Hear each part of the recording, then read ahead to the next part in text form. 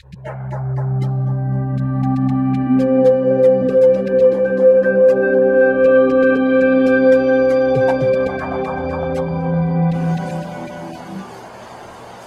Lord be with you. A reading from the Holy Gospel according to Mark. Jesus summoned the crowd and with his disciples and said to them, "Whoever wishes to come after me must deny himself, take up his cross, and follow me. For whoever wishes to save his life will lose it, but whoever loses his life for my sake and that of the gospel will save it. What profit is there for one to gain the whole world and forfeit his life?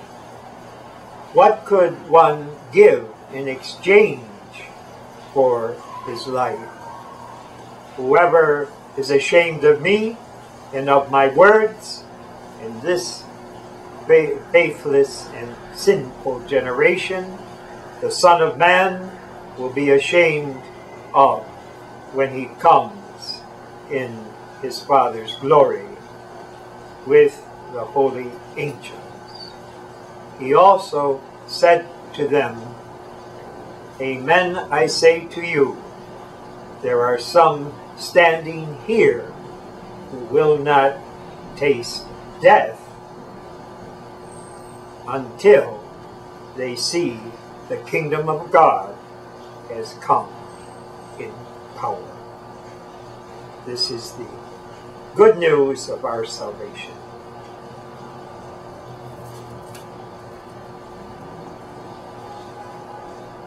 Jesus, in today's gospel, is telling a very difficult truth for the crowd and for his disciples.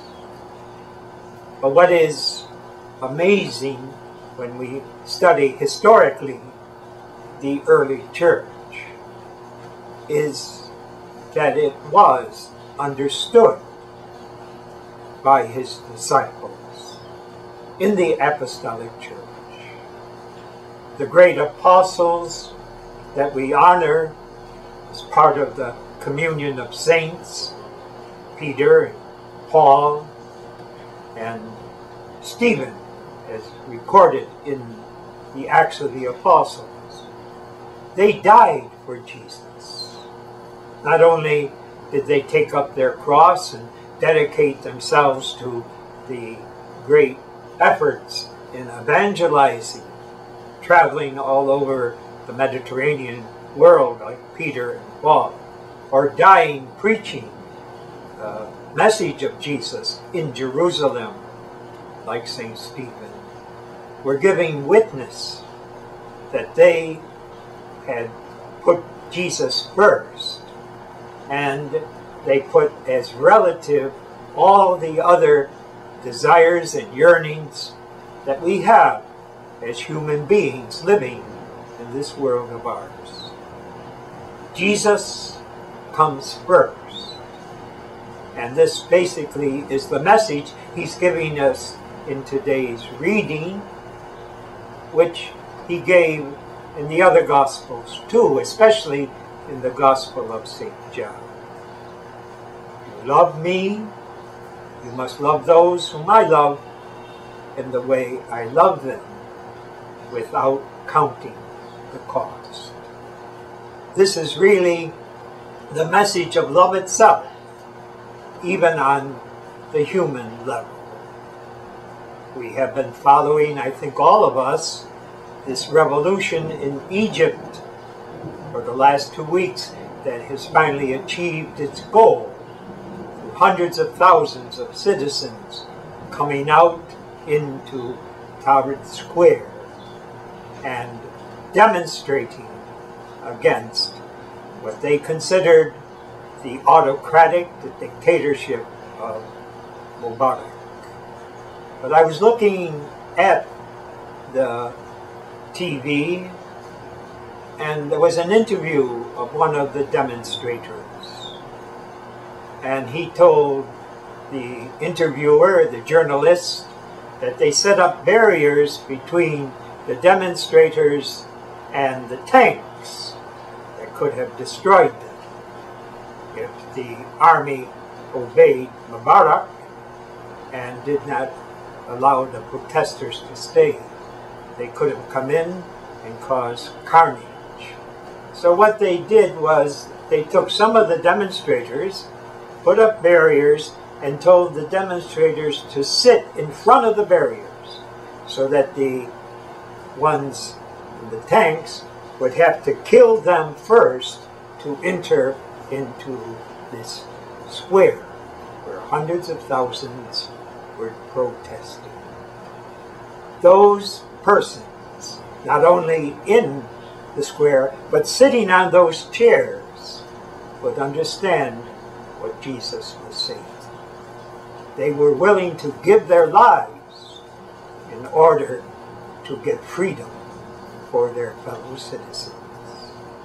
This is what Jesus means, to take up your cross and follow him.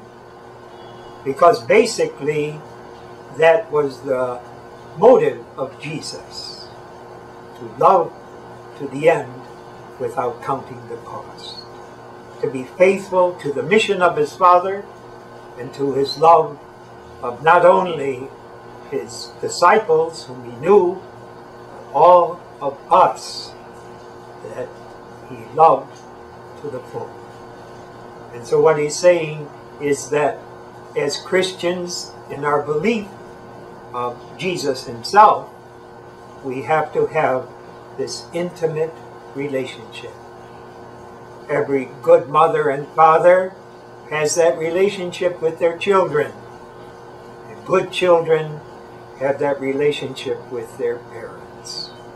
An intimate, interpersonal, reciprocal relationship of intimacy. And that is not an authentic relationship unless you can put your life on the line.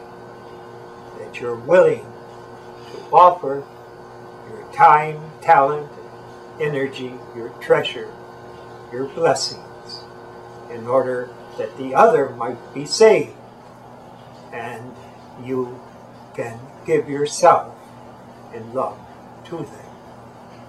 This is done in one way when we call about white martyrdom. Not that you will be killed or executed, but you give your testimony of life day in and day out by performing the responsibilities you need to take care of your loved ones. And therefore, Jesus is doing something that is completely human in the good sense of the term, but also divine, because he will fulfill the mission of his Father to die for us in order to lead us to eternal life.